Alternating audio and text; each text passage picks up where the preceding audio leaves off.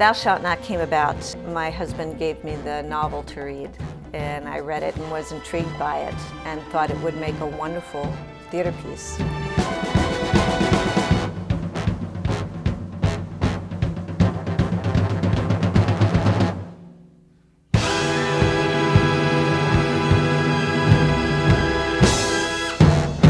I called my collaborator, David Thompson, and we started to think about how we could adapt this for the theater.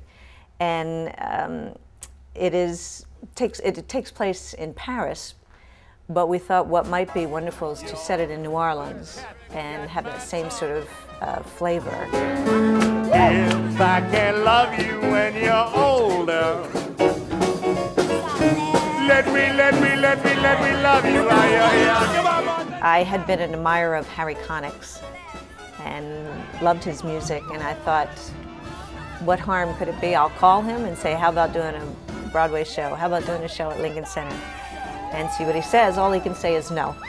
And in fact, he was intrigued, and we started to work together, and Harry loved the process, and loved the process of putting on a Broadway show and creating a Broadway score.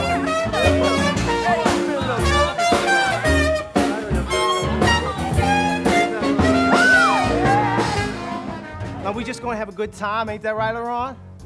A good time.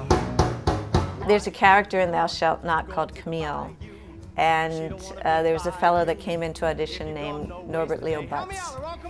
And he was wonderful at the audition. He had the very flavor of New Orleans, and he really understood that character. And the thing about Norbert too, he's not a dancer, but he moves so well.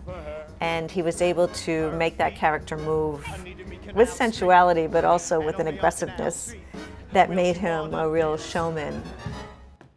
I think for all artists who work at Lincoln Center Theater, there's something about the process. You feel so protected, you feel so supported from the entire building, from not only from Bernie and Andre, but just from everyone that works here. Everyone is there for you and for the show and for the artists.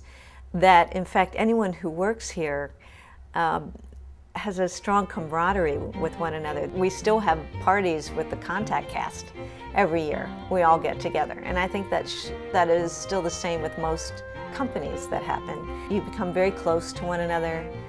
In the theater, there is a desperate passion to make a show work, and at Lincoln Center, it is a desperate passion for everyone.